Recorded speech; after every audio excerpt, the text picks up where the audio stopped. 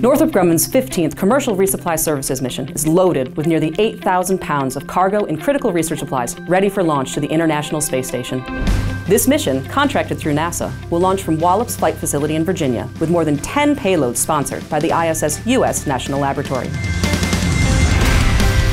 These payloads showcase the diversity of research sponsored by the ISS National Lab, with investigations in the physical and life sciences, materials research, and the validation of new facilities to further R&D in low Earth orbit. Here's an overview of some of the payloads flying on Northrop Grumman's CRS-15.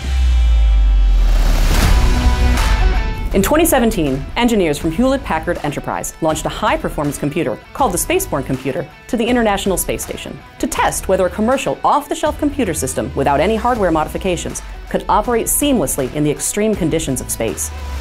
Using special software designed to protect the hardware, the Spaceborne Computer successfully operated inside the ISS for more than a year and a half. Based on this success, Hewlett-Packard Enterprise will now launch its second iteration of the Spaceborne Computer, this time delivering twice the computational power and providing in-space data processing capabilities. Researchers will be able to process data on board the ISS rather than sending the data back to Earth for analysis, enabling faster results.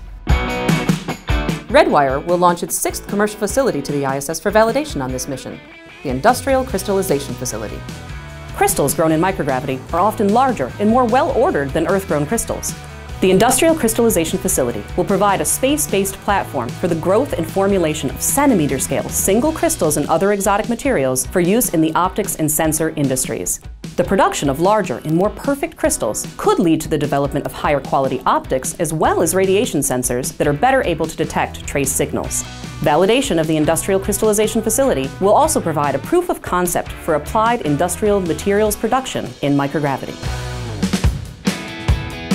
This mission will support multiple payloads that will leverage the MISSI Flight Facility, a commercial platform designed and operated by Alpha Space Test and Research Alliance on the exterior of the ISS.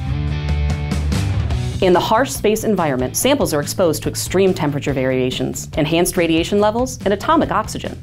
3 separate investigations will utilize the MISSI Flight Facility: an agricultural investigation evaluating the effects of the space environment on barley seeds, an academic study examining how phosphor powders and composites react in space, and a private sector experiment testing the durability of 3D printed radio frequency circuits in space for potential use in future small satellites.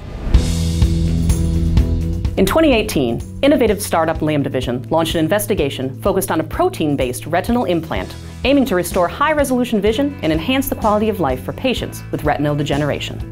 The company sought to leverage the space station's constant microgravity environment to improve the manufacturing process for its retinal implant. The investigation launching on this mission builds on the company's previous research, and results may accelerate pathways to improve patient care on Earth and further in-space production efforts on the ISS. These are just a few of the investigations launching on this mission that seek to bring value to our nation and further establish a robust, sustainable market in low Earth orbit. To learn more about all the investigations sponsored by the ISS National Lab on Northrop Grumman CRS-15, please visit our website at www.issnationallab.org.